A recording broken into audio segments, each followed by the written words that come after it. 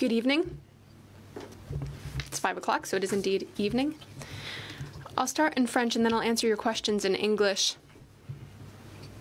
You've had quite a few explanations from the Vice President of the Commission, I imagine from the two commissioners as well, from the presidency.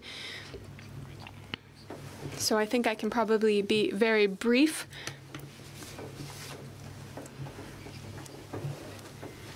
My comment today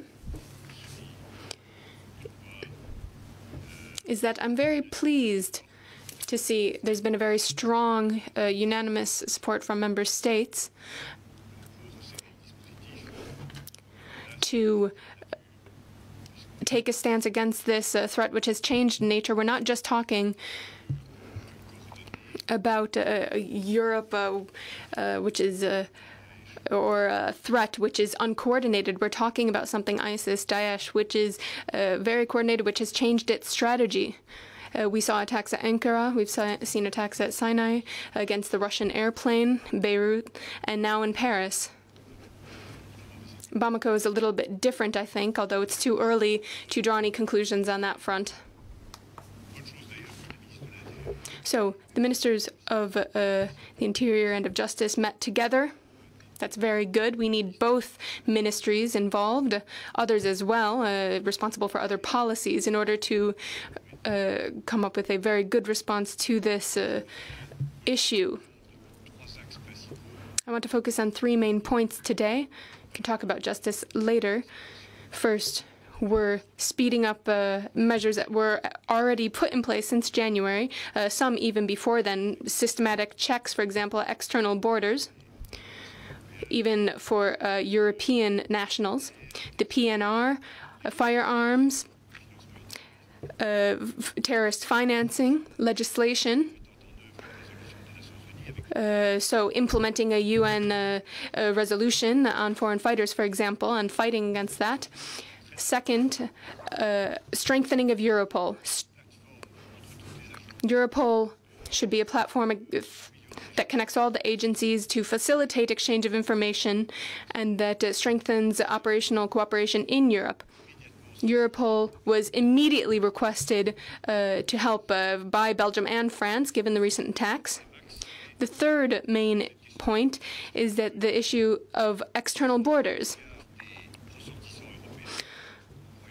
So we'll come back perhaps to the issue of European nationals, but also checks for third country nationals. The two major concerns here is to continue to develop measures to ensure that within the EU we maintain within Schengen we maintain free movement, but also to ensure that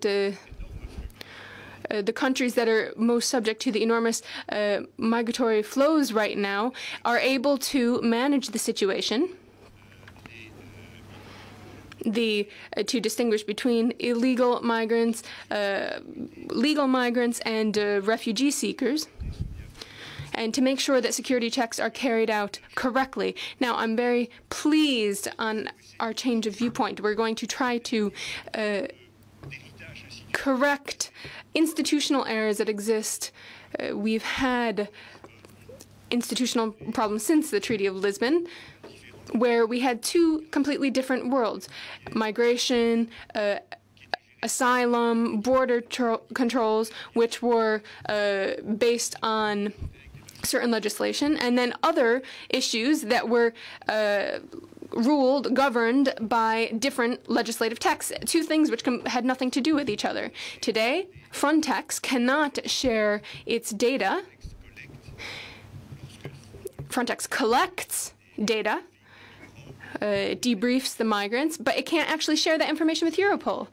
That's the result of this institutional mismatch that we've lived with for years.